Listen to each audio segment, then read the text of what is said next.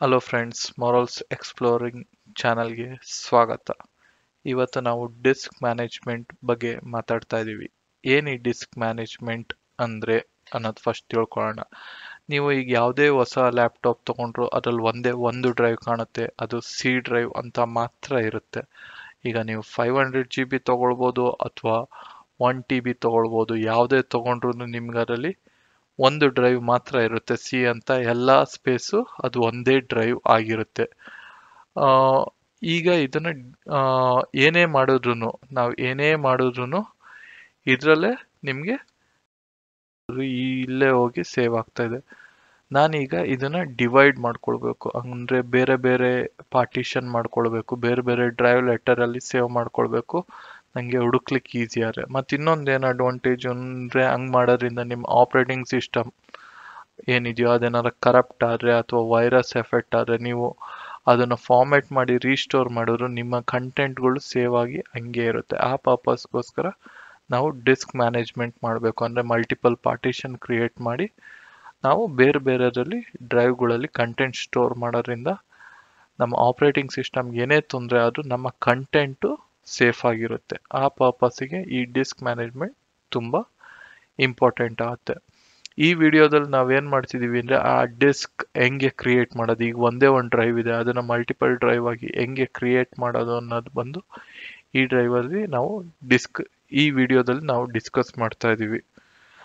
ನಾನು ಸಿಂಪಲ್ ಆಗಿ step by step ಹೇಳ್ಕೊಂಡು ಹೋಗ್ತಿದ್ದೀನಿ. ಸೊ ನೋಡ್ಕೊಳ್ಳಿ, ಈಸಿ ಇದೆ, ಜಸ್ಟ್ 7 minutes. ಸೊ ತಿಳ್ಕೊಳ್ಳಿ ಆರಾಮಾಗಿ. ಫಸ್ಟ್ ನೀವು ಹೆಂಗ್ ಹೋಗ್ಬೋದು ಅಂದ್ರೆ, ರೈಟ್ ಕ್ಲಿಕ್ ಮಾಡಬೇಕು. ಮೈ ಪಿ ಸಿ ಮೇಲೆ ರೈಟ್ ಕ್ಲಿಕ್ ಮಾಡಿ ಮ್ಯಾನೇಜ್ ಅಂತ ಇರುತ್ತೆ. ಆ ಮ್ಯಾನೇಜ್ ಅನ್ನೋದನ್ನ ಕ್ಲಿಕ್ ಮಾಡಿದ್ರೆ ನಿಮಗೆ ಕಂಪ್ಯೂಟರ್ ಮ್ಯಾನೇಜ್ಮೆಂಟ್ಗೆ ತಗೊಂಡು ಹೋಗುತ್ತೆ. ಇಲ್ಲಿ ಕಂಪ್ಯೂಟರ್ ಮ್ಯಾನೇಜ್ಮೆಂಟ್ ಡಿಸ್ಕ್ ಮ್ಯಾನೇಜ್ಮೆಂಟ್ ಅಂತ ತೋರಿಸುತ್ತೆ. ಅಲ್ಲಿ ಹೋದ್ರೆ ನಿಮಗೆ ತೋರಿಸುತ್ತೆ. ಇಲ್ಲಿ ನೋಡಿ, ಸಿ ಡ್ರೈವ್ ತೋರಿಸ್ತಾ ಇದೆ. ಇಲ್ಲಿ 930.27 GB ಅಂತ ತೋರಿಸ್ತಾ ಇದೆ. ಅದರಲ್ಲಿ ಫ್ರೀ ಸ್ಪೇಸ್ ಬಂದು 861 GB ಏನೋ ಫ್ರೀ ಇದೆ. ಸೊ ನಾನು ಇದನ್ನ ಈಗ ಆ ಫ್ರೀ ಸ್ಪೇಸ್ ಯೂಸ್ ಮಾಡಿ ಬೇರೆ ಪಾರ್ಟಿಷನ್ ಕ್ರಿಯೇಟ್ ಮಾಡಬೇಕು. ಅದನ್ನ ಹೆಂಗೆ ಕ್ರಿಯೇಟ್ ಮಾಡೋದು ಅಂತ ಹೇಳ್ಬಿಟ್ಟು ಈಗ ನೋಡೋಣ. ಈ ಡಿಸ್ಕ್ ಮ್ಯಾನೇಜ್ಮೆಂಟ್ಗೆ ಇದು ಒಂದೇ ರೀತಿ ಅಲ್ಲ, ಇನ್ನೊಂದು ರೀತಿನೂ ಹೋಗ್ಬೋದು.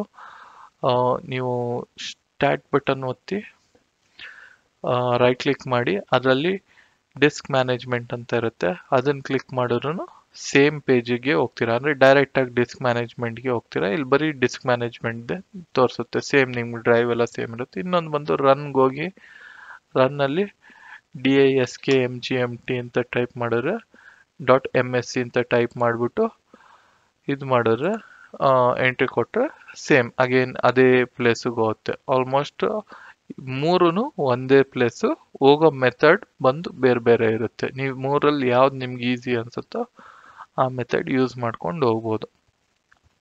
ಈಗ ನಾನು ಇದನ್ನ ಫಸ್ಟ್ ಸ್ಟ್ರಿಂಕ್ ಮಾಡ್ಕೊಳ್ಬೇಕಂದ್ರೆ, ಈಗ ಅಲ್ಲಿ 900 GB 930 GB ಇದೆ. ಆ 930 GB ನಾನು ಫಸ್ಟ್ ಫ್ರೀ ಸ್ಪೇಸ್ನ ಒಂದು ಅನ್ಅಲೋಕೇಟೆಡ್ ಪಾರ್ಟಿಷನ್ ಆಗಿ ಮಾಡ್ಕೊಳ್ಬೇಕು.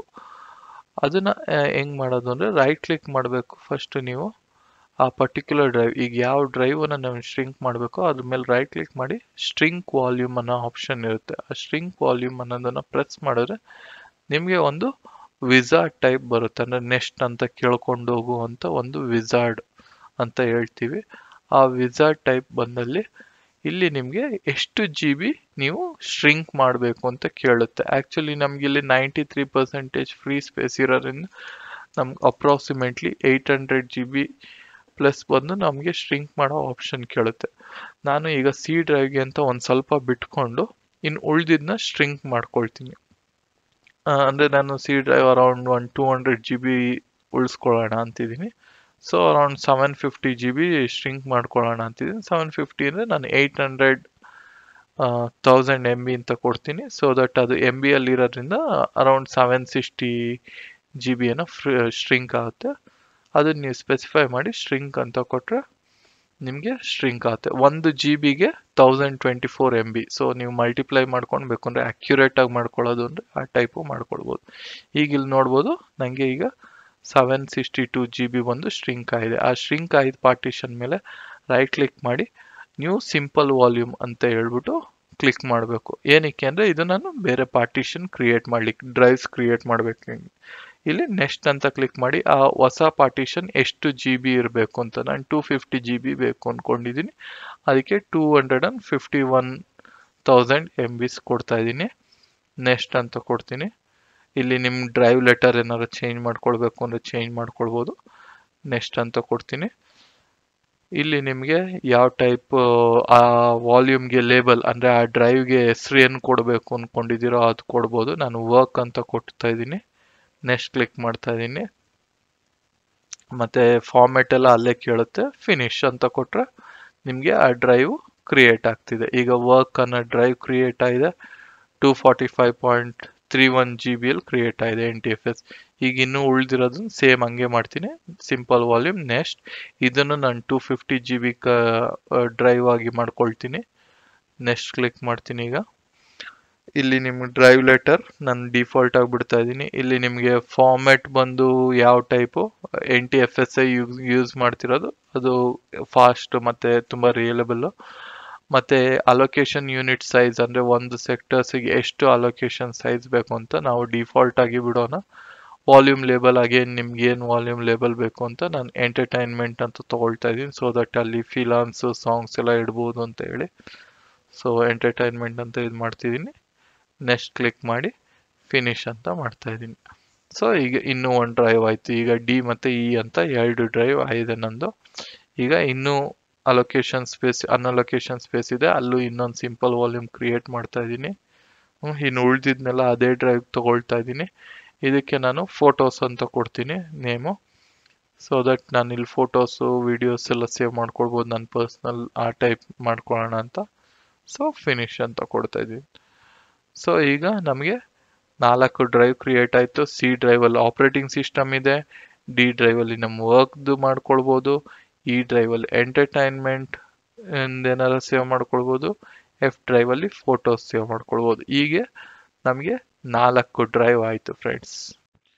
ಸೊ ನಿಮಗೆ ಇದು ತುಂಬ ಇಷ್ಟ ಆಗಿದೆ ಅಂದ್ಕೊಂಡಿದ್ದೀನಿ. ಸಿಂಪಲ್ ಆಗಿದೆ. 7 ನಿಮಿಷದಲ್ಲಿ ನಾವು ಮುಗಿಸಿದ್ದೀವಿ ಈ ವಿಡಿಯೋನ. ಕಂಟಿನ್ಯೂಟಿಯಾಗಿ ತೊಗೊಂಡಿದ್ದೀವಿ. ಸೊ ಇಷ್ಟ ಆದಲ್ಲಿ ಇದನ್ನು ಲೈಕ್ ಮಾಡಿ, ಶೇರ್ ಮಾಡಿ, ಮತ್ತು ನಮ್ಮ ಮಾರಲ್ಸ್ ಎಕ್ಸ್ಪ್ಲೋರಿಂಗ್ ಚಾನಲ್ಗೆ ಸಬ್ಸ್ಕ್ರೈಬ್ ಮಾಡಿ. ನಮ್ಮ ಎಲ್ಲ ವೀಡಿಯೋಸು ಈ ಪ್ಲೇಲಿಸ್ಟಲ್ಲಿದೆ. ಸೊ ಇದನ್ನು ವಾಚ್ ಮಾಡಿ ನಿಮ್ಮ ಫ್ರೆಂಡ್ಸಿಗೂ ಶೇರ್ ಮಾಡಿ. Thank you.